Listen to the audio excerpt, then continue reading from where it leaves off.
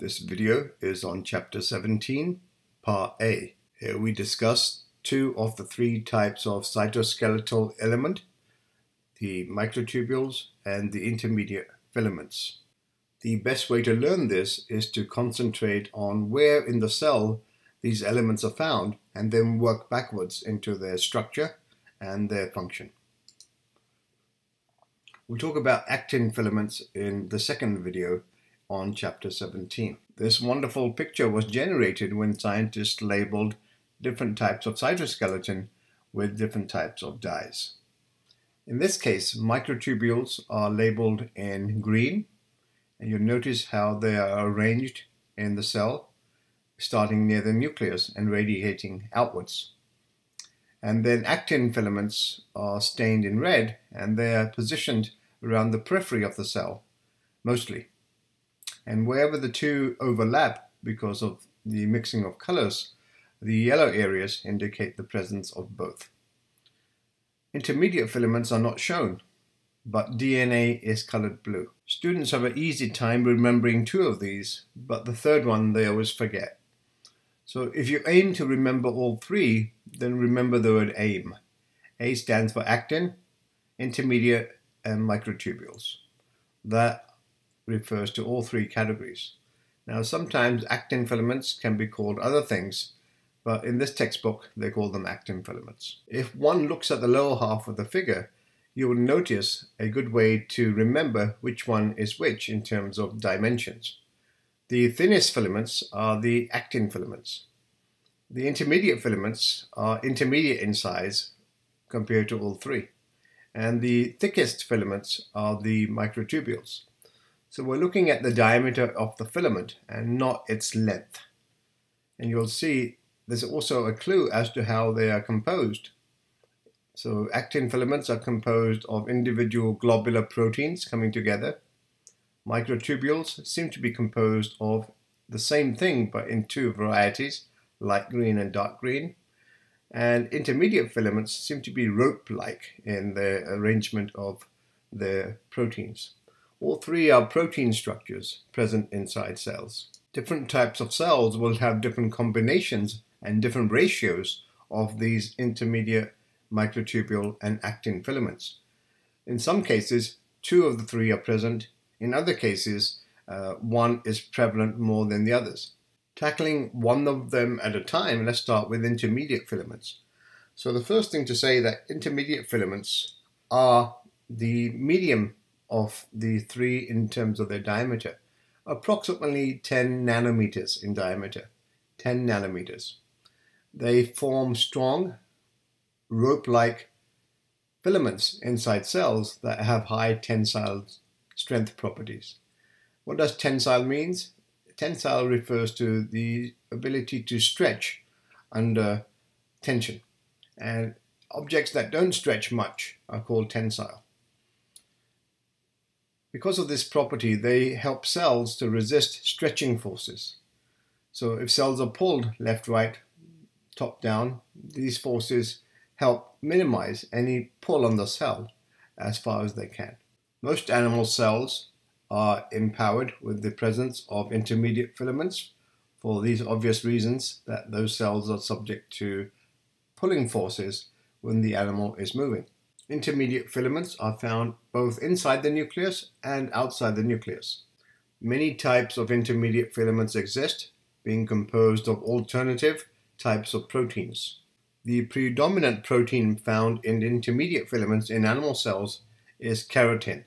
No doubt you have heard about keratin because it makes your fingernails and your hair.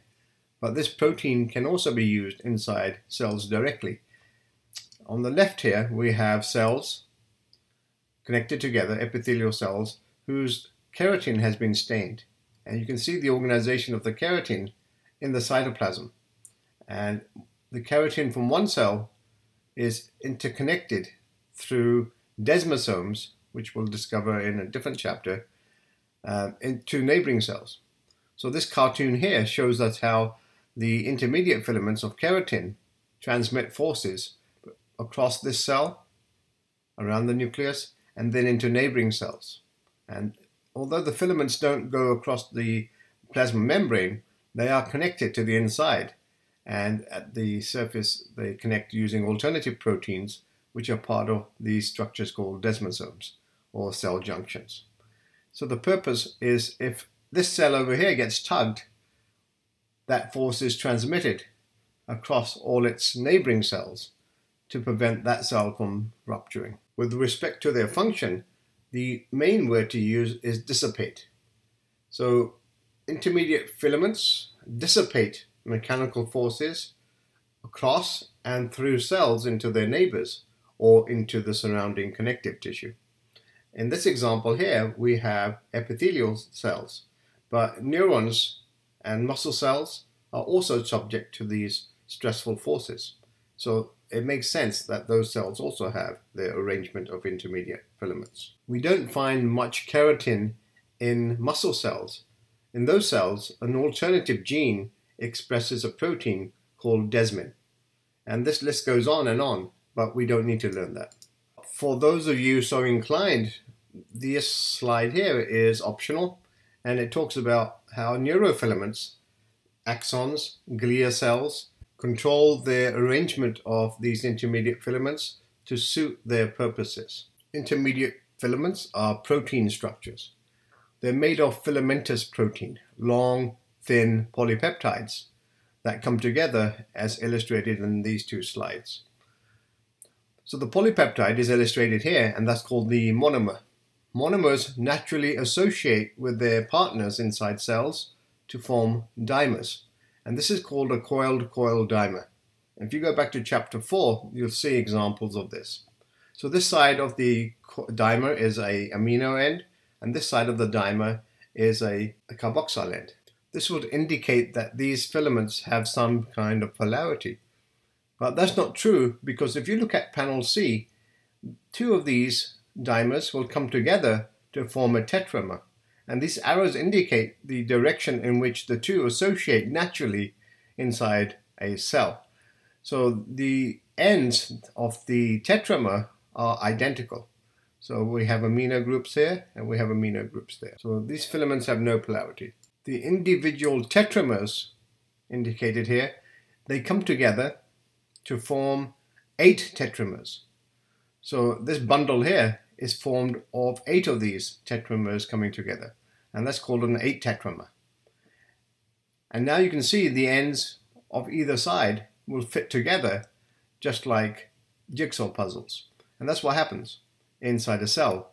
A filament is simply 8 tetramers fitting together end to end. And because of the lack of polarity, either side of this filament could grow by combining more tetramers. These structures are building up within the nucleus or within the actual cytosol of a cell. And we can see some in the cytosol here. And the size of these can vary depending on their need and their location within the cell. There are 4 general classes of intermediate filament that we need to learn about. The easiest ones are in the nucleus. So those are called lamins, nuclear lamins, and they're present in all animal cells. Plant cells tend not to have these. The intermediate filaments found in the cytoplasm, they fall into 3 major classes. And we've mentioned these very briefly already. The keratin filaments are very common in epithelial cells. The neurofilaments are very common in nerve cells. But there's a 3rd class of cytoplasmic intermediate filaments, vimentins and vimentin-related filaments. And these are found in connective tissue cells, muscle cells, and glial cells of the nervous system. What they all share in common is that the central parts, the alpha helical middle, is the same in every one of these genes that are expressed. But each end of the filament has a unique set of amino acids. So far, about 50 genes have been discovered for intermediate filament proteins in vertebrates. If these filaments are not generated properly, then there can be huge implications for the cells in which they occur and for tissues in which those cells are found. This is beautifully illustrated in this diagram here. On the left-hand side, we have normal skin with normal keratin proteins inside those cells. In panel B, one of the genes has been replaced by a defect, a mutated gene for keratin in mice cells, and you can see what happens. There's blistering. Blistering is simply when one layer disconnects from another layer in a tissue. So this blister here forms from mechanical stress placed on this layer here, which then separates from an underlying layer, and that causes massive disruption in these mice. Something similar happens in humans. In humans, a disease of the skin caused by genetic defects in these proteins called EBS. LOSA stands for blister, lysis stands for breakdown, epidermis stands for the outer layer of the skin. So the name of the disease tells you what happens in patients that have that mutation in one of the keratins. The presence of intermediate filaments inside cells alone would not be enough. You need something to couple them to the surrounding cytoskeleton of other elements or to the cell surface. One of the most common proteins that acts as a linker is plectin. And plectin is indicated in this electron micrograph by these green stained filaments. The blue is the intermediate filament, and the intermediate filament is connected to the microtubules of the cell, and those are colored in red. So microtubules themselves don't take tensile strength too well. They can be easily broken. So they are stabilized by being cross-linked to the tension-bearing intermediate filaments of the cell by plectin. Let's focus our attention into the nucleus now and look at how intermediate filaments in the nucleus are arranged. So the structure in the nucleus is overall different. Outside the nucleus they form rope-like structures, but inside the nucleus they form a web, a two-dimensional web that underlies the inner surface of the nuclear envelope. There they give support, the shape to the nucleus, and they strengthen the nucleus against forces that may want to pull the nucleus apart. And they have an important role in cell division once and if the cell decides to divide. The laminar proteins are phosphorylated and dephosphorylated during cell division, leading to nuclear envelope breakdown and reassembly respectively. So here's a picture of the boundary between the nucleus and the nuclear membrane. And in the nuclear membrane, we can see their nuclear pores. And just inside that, we have the blue. These are the nuclear laminar proteins that make up the intermediate filaments. And attached to them is normally the DNA, indicated in brown here. So they play a very important part in maintaining the structure of the nucleus and tracking where the chromosomes are. The proteins that make up the nuclear lamina are called lamins. Just take the A off and then you have the name of the proteins that are the most common constituent of the intermediate network. So phosphorylation and dephosphorylation are very important because that's the mechanism by which the individual intermediate filaments can be detached from each other. And when they are during cell division, they can then be broken into smaller and smaller segments that simply dissolve into the background, therefore dissolving the nucleus with them. Although phosphorylation and dephosphorylation are common mechanisms for controlling the behavior of intermediate filaments, not all intermediate filaments are subject to these types of chemical modification. So neurofilaments inside nerve cells, they don't obey the rules for nuclear lamina, but most do. And the other thing to understand is keratin in here is a form of intermediate filament that's secreted from the cells, and they are cross-linked by disulfide bonds to give here its strength. Of course, anything that goes wrong with the genes for intermediate filament generation, the keratins, can lead to some types of breakdown in the cell's behavior, and that's been detected in some types of tumor cells and cancer cells where the intermediate filament proteins are involved in one part of the cancer cell's biology. Lastly, we have to mention progeria, which is a rare aging disease that some human beings unfortunately inherit. And their lamin issues are paramount in causing the disease, although we don't know exactly how it works. So in these patients, the symptoms of aging begin at 18 months to 2 years of age, and they are detected at that point as being older than they look. Let's turn our attention now to microtubules. Microtubules are not for strength, they're there to organize the layout of the cell. And they're only found in certain regions outside the nucleus. They form long and stiff hollow tubes of protein subunits, and they can rapidly assemble and disassemble as part of their tasks. They themselves can be used as roadways or tracks to gain access to far reaches of the cell's interior, and they can move organelles and vesicles full of substances, as well as massive amounts of micromolecules in directions that are specified by the orientation of the microtubules. So microtubules do have an orientation, as we'll see on the next slide. And all eukaryotic cells, including plant cells, have microtubules.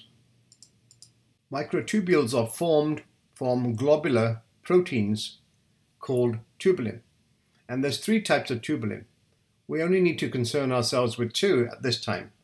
We have alpha tubulin and beta tubulin.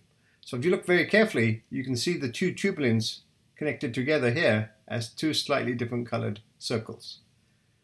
The orientation is very important because only one side can attach to a partner molecule called GTP.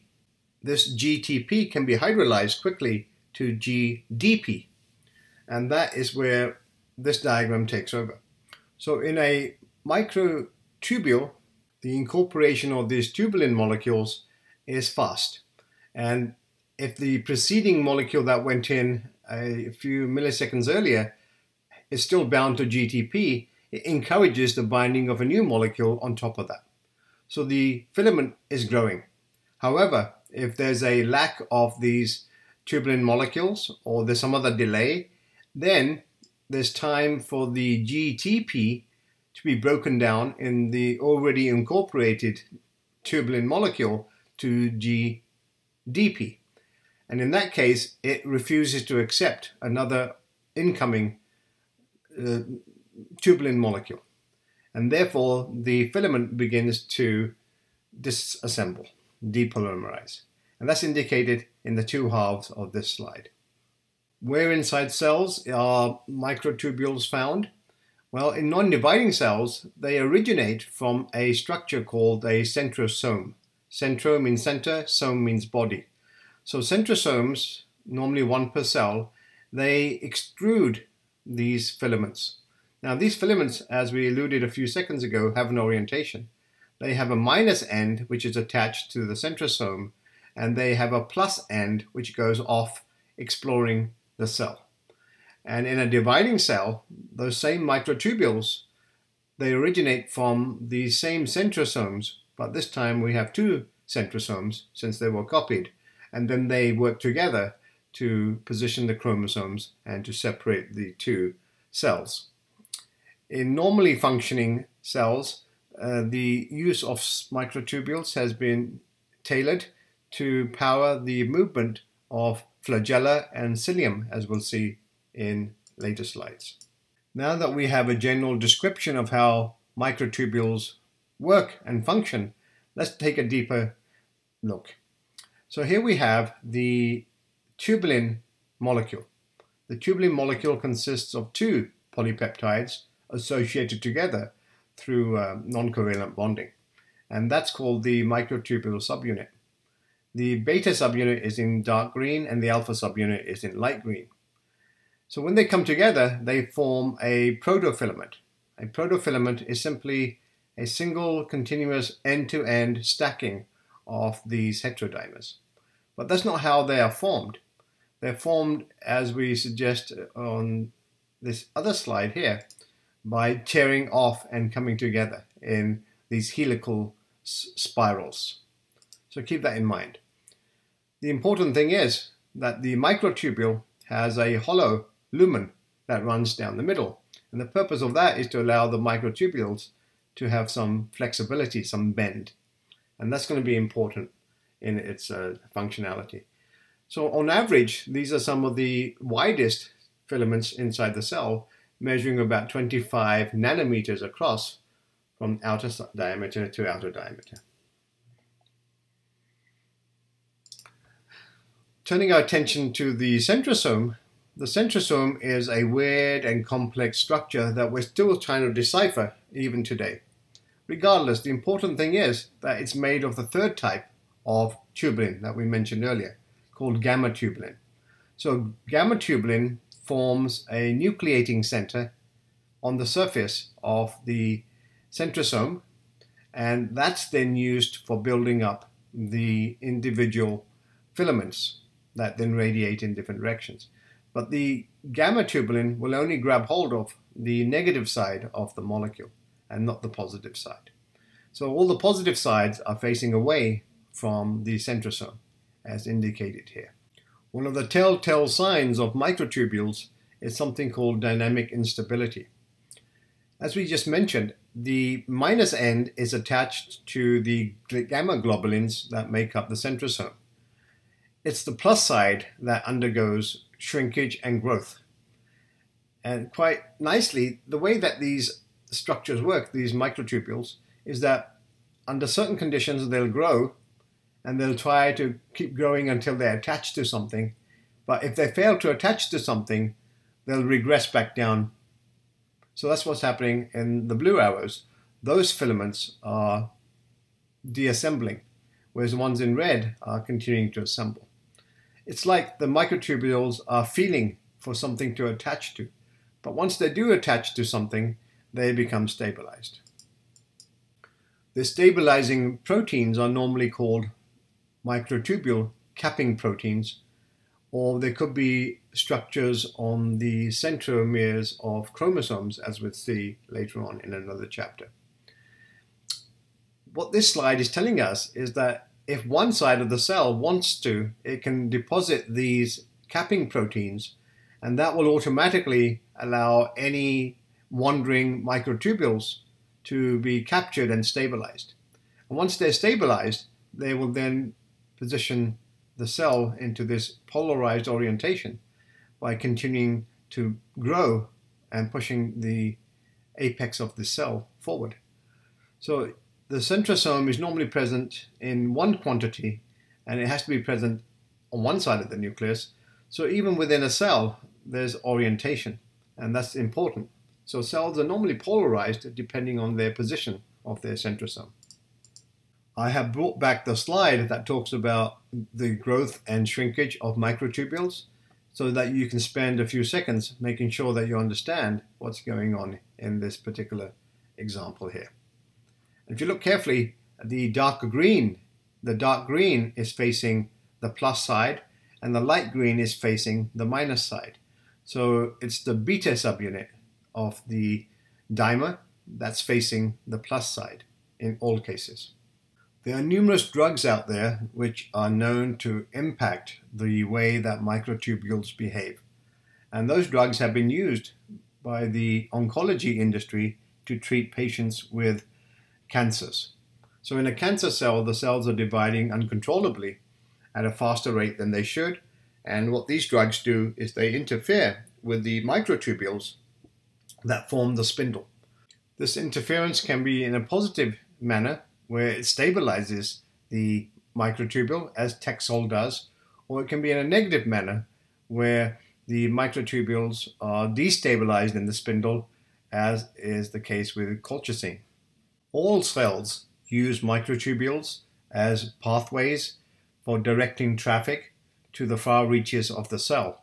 And that's taken to the extreme by neurons, which have extremely long axons that can be up to 3 feet in length in some humans. So movement down these structures is a two-way roadway. So the microtubule can be used for traveling in one direction or the other simultaneously. And the green lines here represent the microtubules, and the circles represent cargo that's moving back and forth along the length of these microtubules.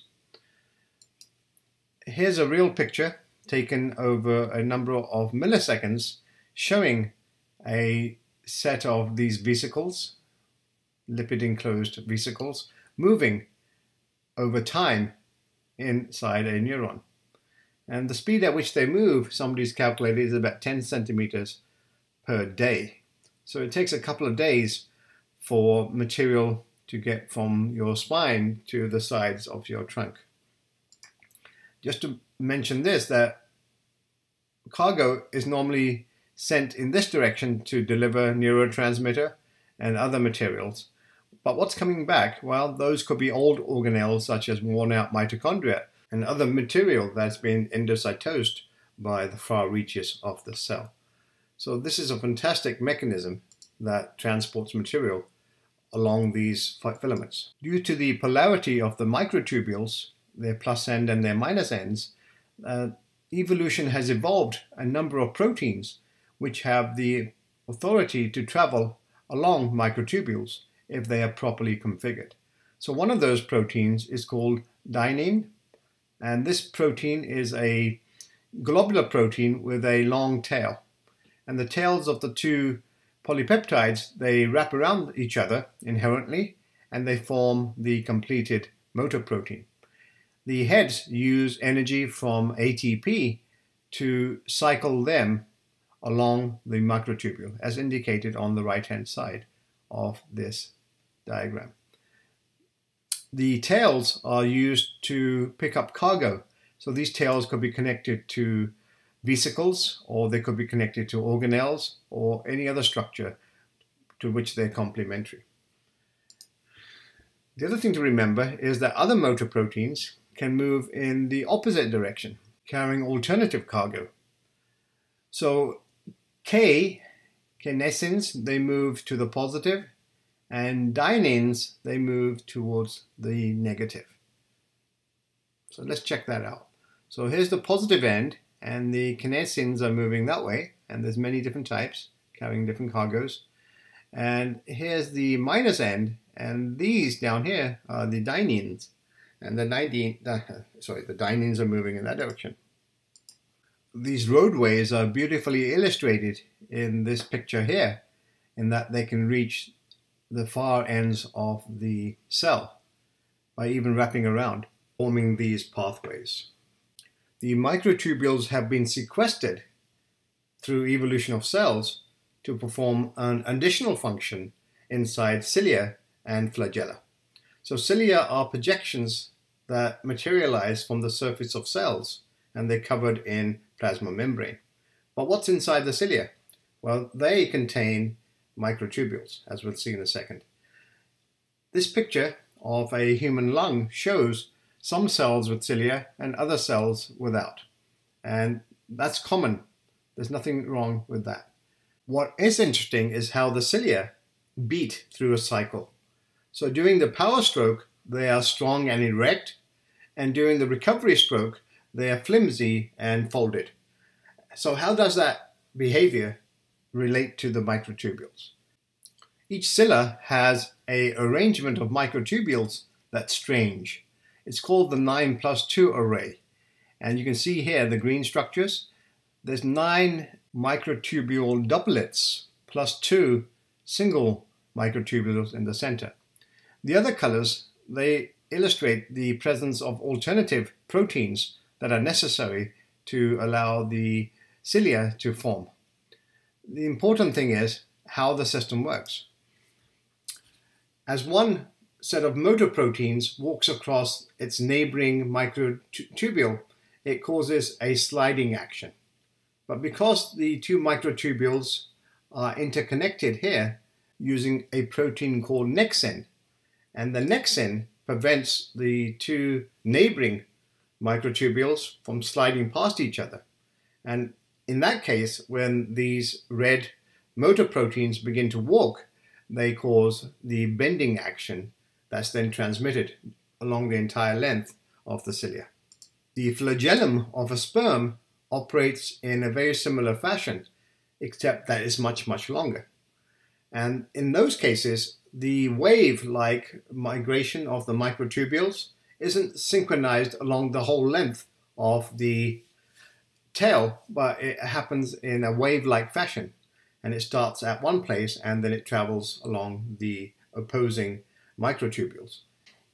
The tail then resembles a snake moving across its territory. This concludes this video. Please make sure to watch part 2. Bye-bye.